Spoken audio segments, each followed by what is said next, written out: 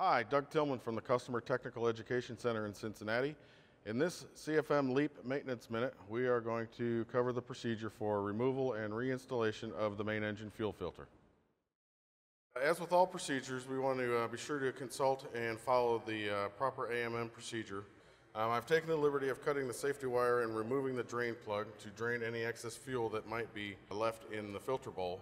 I have removed the old packing from the drain plug and installed the new packing properly and lubricated it with Vaseline. So we're going to go ahead and install that drain plug again. And at this time, we're going to go ahead and torque the drain plug to the specified AMM torque value. Okay, now the drain plug is properly torqued. We are not going to safety wire it at this point. The drain plug gets safety wired to the wrenching flat that is part of the filter bowl, and we're going to need that wrenching flat to remove and install the filter bowl.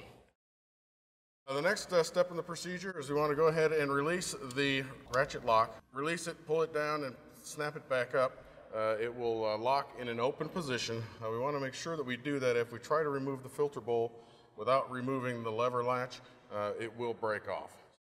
Now that we have that removed, we can go ahead and remove the filter bowl, and you probably will not be able to do this by hand, so it is acceptable per the AMM to use a wrench on the wrenching flats provided on the bottom of the filter bowl.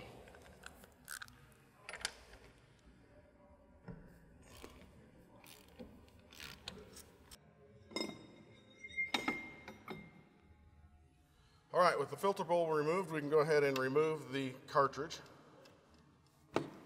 This is a replaceable cartridge. We don't reuse these. We'll go ahead and throw this away after we inspect it and go ahead and install a new cartridge.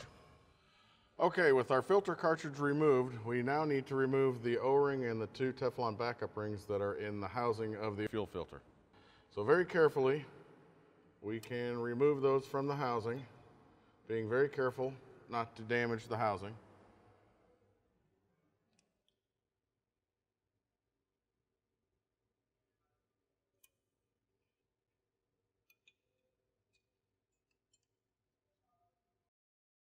So we have two O-rings for the filter element. We're going to lubricate those per the AMM with white petroleum jelly. Get those good and lubricated. O-ring for the other side. And take a look and verify that we've got those installed properly in their grooves. And now we have an O-ring and the two backup rings for the filter housing. Now these are going to go up inside the filter housing, but before we do that, we want to go ahead and make sure that these are lubricated with white petroleum lube as well. And we'll do the backup rings also. Now the O-rings and the backup rings are both one-time use only, so when we take this assembly apart, we need to ensure that we are using new packings and backup rings. All right, so we're going to assemble the filter assembly. We have our new O-ring and our two new Teflon rings that we need to go ahead and install in the housing. So we will first install the upper backup ring. Then we can install the packing in the groove. And then we'll install the lower backup ring.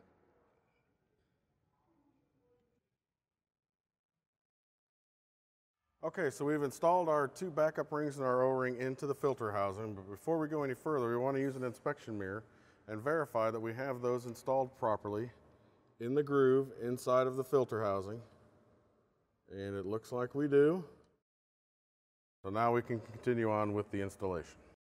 So we're ready to install our filter bowl and our filter cartridge assembly. I have installed the cartridge into the bowl, and I've also pre-lubricated this mating surface on the bowl for the O-ring in the housing to make sure that the bowl goes on easier and that we don't cut the O-ring as we install the filter bowl.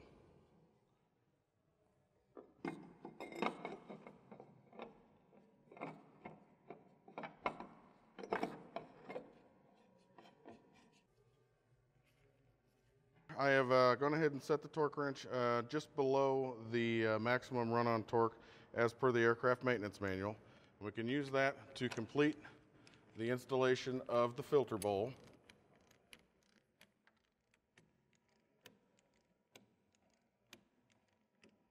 Okay, there we are. The filter bowl is completely seated.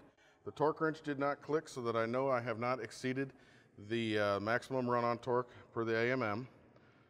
And now we need to reseat our ratchet lever. So we pull that down and release it so that it is in contact with the lock ring on the filter bowl. Now, it's not necessary for the ratchet lever to be down in the groove between the teeth. It is acceptable per the aircraft maintenance manual for that ratchet lever to be up on top of a tooth. We just need to verify that it is actually in contact with that ring. It's critically important that once you have the filter bowl seated, that you never tighten it or loosen it to try to get this ratchet lock aligned. It can be up on top of the teeth. That's perfectly acceptable per the aircraft maintenance manual. But once it's seated, we don't ever want to tighten it or loosen it back up for alignment with this lock. The last step will be to safety wire the drain plug that was torqued earlier in the procedure. That's it for main engine fuel filter replacement. See you next time.